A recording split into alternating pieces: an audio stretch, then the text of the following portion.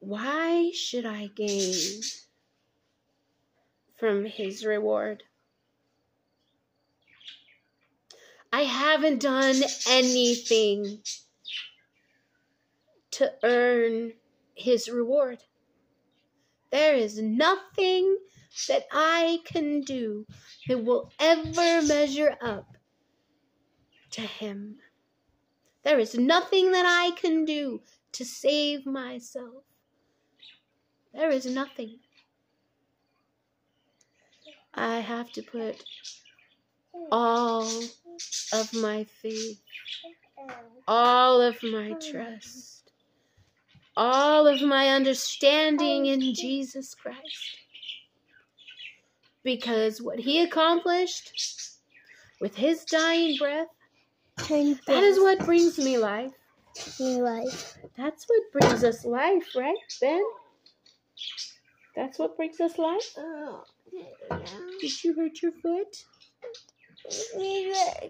Yeah. It is Jesus. It is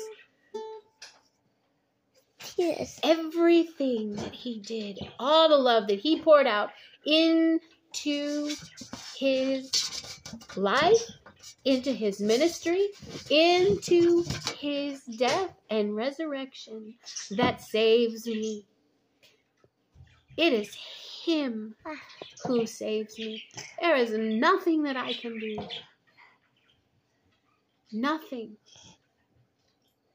The wounds which mar the chosen one bring my soul to glory. It brings this living body that I have to glory. To glory. To glory. Glory.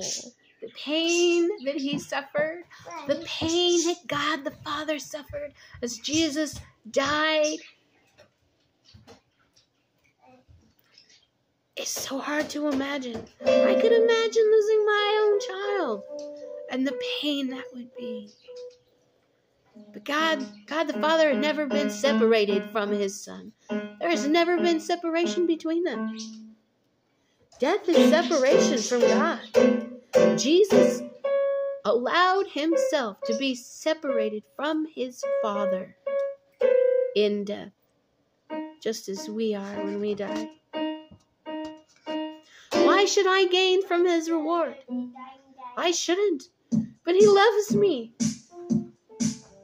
And he knows that because of what he did, I can be clean.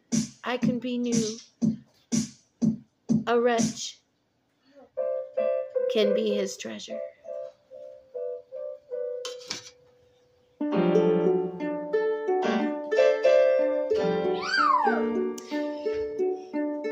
How deep the Father's love for us, how vast beyond all measure. My maestro over there, that he should give his only Son to make a wretch's treasure. Ben, can you come and sing instead?